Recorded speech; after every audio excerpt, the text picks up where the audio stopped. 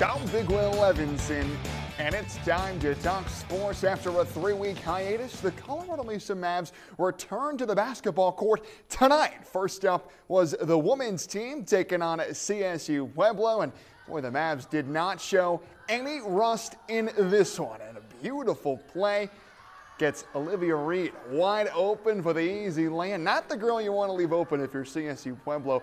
And Reed again, now in transition, bucket and the foul. 20 points in the night for last year's National Freshman of the Year. And down big in half two, the Thunderwolves turned to the press, but the Mavs took full advantage. Easy jumper for Kylie Kravig. Falls, but you want to talk about having a big night. Boy, it was the Mason Rowland show. Great work down low here to extend the lead. 30 points in the night for Rowland. Well, if it wasn't Rowland scoring, it was Reed. Their 50 combined points tonight were just 9 less than the entire CSU Pueblo team scored as the Mavs cruise to a 10th victory and take down the Thunderwolves 74-59.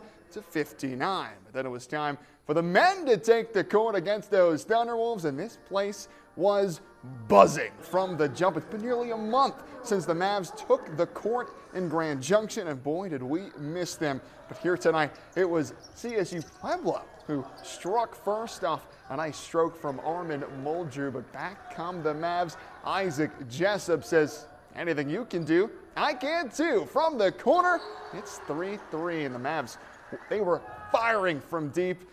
From the corner, book it, same corner. This time it's Aiden Cool, and effort on the offensive glass here leads to an and one. Reese Johnson, strong down low, puts the Mavs up 3, and Mac Reneker, this is his MO.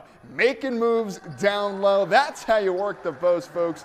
Mavs up 4. And now it's Owen Coos who tries the corner triple, and he drills it. Boy, CMU loved to pop it from the left corner, but every time CMU found something offensively, the Thunderwolves had the answer at the other end. Mekhi Morris makes this a 1-point game, but just in case we haven't shown you enough corner threes, here is another. Jessup knocks it down, and the Mavs are on fire from deep as they go up 4 in the first half. And these Mavs, they've shown it all year long. They are a second half team, and they found their groove late in the second half to put up over 90 points in 3 straight games, taking down CSU Pueblo 94-82, and CMU continues their great start to the year to get to 10-2. Both the men's and women's teams will be right back at it again tomorrow at Bronson against New Mexico Highlands. And to the ice up in the mountains in Vail, the Caprock Eagles have done it again.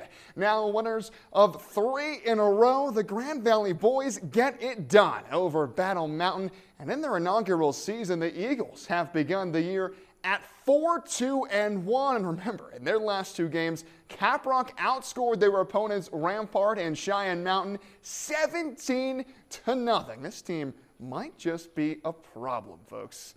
Boy, I am still not over what transpired for the Avs and the Nuggets last night, both winning miraculously on the final play. And let's start off with what happened in San Francisco. Late last night, mere moments after we went off the air, it was simply magical. Roll that clip. Jokic has it. Clock ticks, got to put one up. Jokic for the win. Oh, it's good! Jokic got it off in time, and the Nuggets win it. McKinnon's got a breakaway to win it in overtime. He scores! Nathan McKinnon. Wow, wow, and wow. Simply unreal. Nathan McKinnon and Nikola Jokic, they are absolute superstars. And right now, yeah, these are the 2 best players in their respective sports on this earth, ladies and gentlemen. And they play right here in this great state. Speaking of playing in this great state, that's exactly what the Nuggets did tonight. Boy, it was a quick turnaround for the Nuggets just a day after playing in Northern California. And well, Denver hung tough throughout, but they fell just short in a heartbreaker, 122-120. A tough one for Denver, but hey, I don't know about you, but I am still riding the high of Jokic's incredible buzzer. What an awesome night of action here on a glorious Friday night on the Western Slope. But that's all my time for sports. I'm Big Will Levinson.